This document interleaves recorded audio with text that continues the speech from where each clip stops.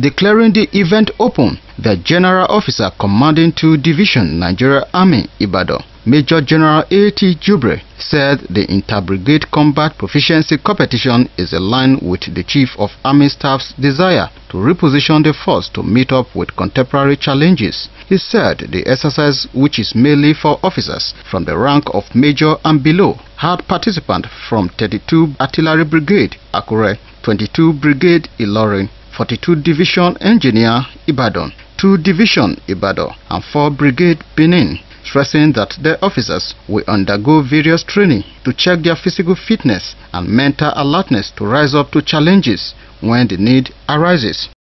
The Nigerian Army has established new structures and modified its training in order to deal effectively with the problems arising from terrorists and other insecurity.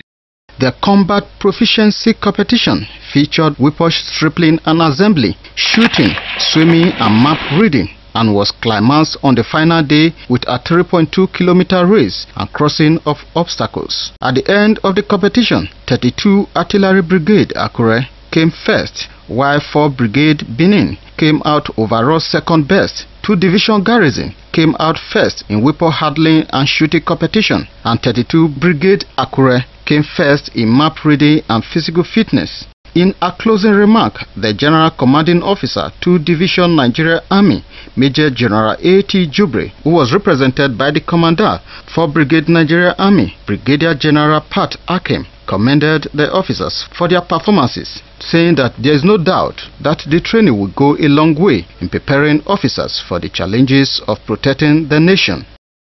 All these are in keeping with the Chief of Army Staff's desire to build capacity in a manner that will position us in a way to tackle the challenges that we are facing currently.